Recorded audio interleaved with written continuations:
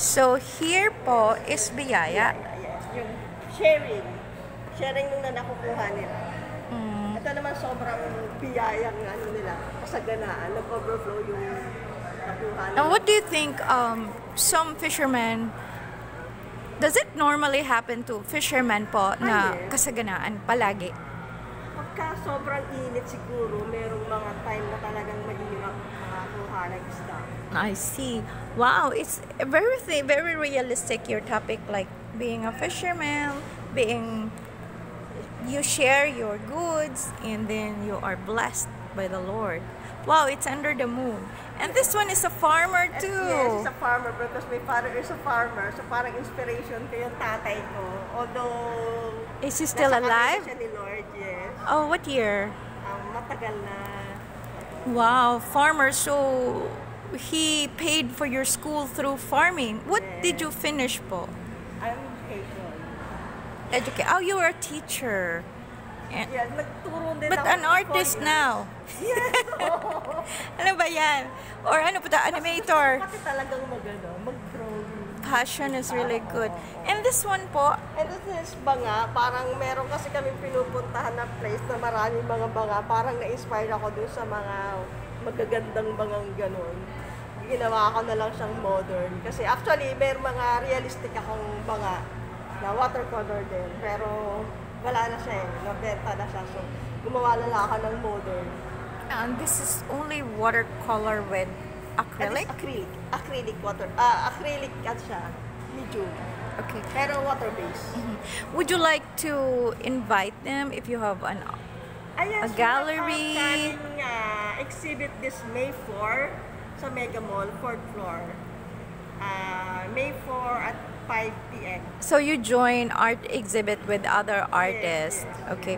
Would you like to encourage, the ones who knows how to draw but they don't know that they have the heart of an artist?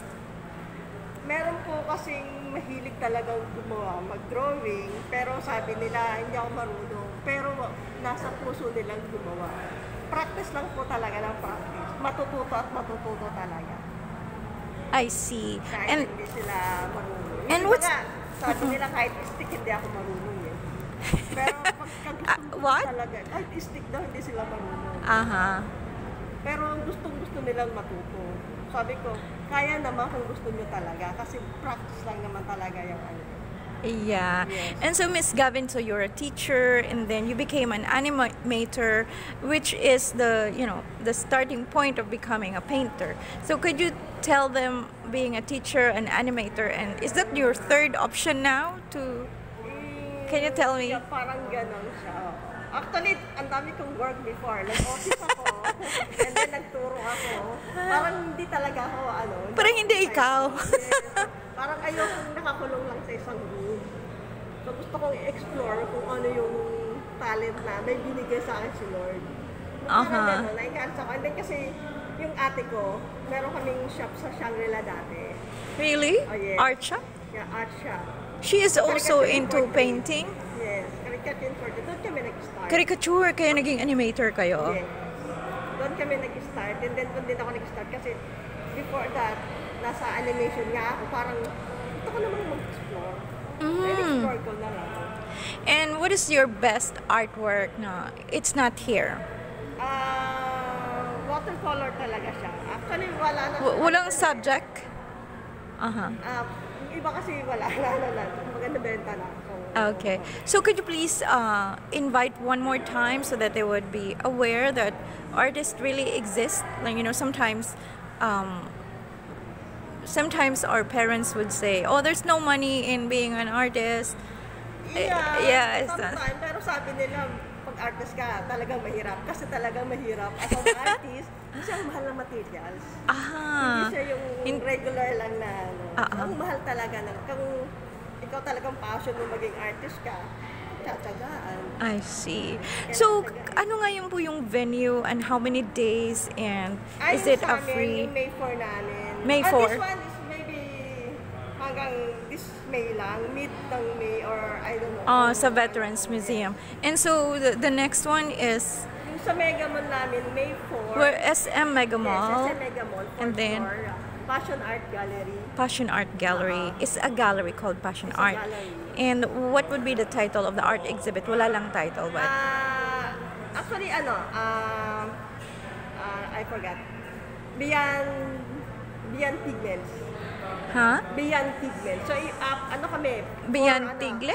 All ladies. Yes. So, iba-iba kami. Tiger or Tigle? What does it mean, Tigle? Beyond Pigments. Iba-ibang aspeto ng painting. Wow, it's very interesting. Yes. And what time it's a mall time opening of SM Mega Mall at the fourth floor. We start at 5 p.m. hanggang mag-close yung mall. Then meron din kami sa May 16 Uh-huh. sa LRI Makati. All girls din. Oh, girls. Wow, babae. Babae. I don't know that. Makati is a bit nearer to me. Exactly where it is and what's the meaning of LRI? Actually, name siya ng building. LRI Makati. Exactly where? I forgot the exact address. But if you Google it, lalabas yung LRI Makati. And Malapit siya sa SM Makati. and what dates? Dates. 2 weeks. 2 weeks from what time? Nag-open sila ng 10 a.m. hanggang office hours. And it has started. It has been there na. Ongoing. No. Sa ano pa siya? Sa 16. May 16 and then 2 weeks from Yes, there. May 16 to June 16. Okay. And then yung sa Mega Mall, May 4 to May 15. I see. So thank you so much for guesting. Thank you, ma'am. Bye po. Yeah. Hi, Yeah. thank you. Thank you so much. What's your name?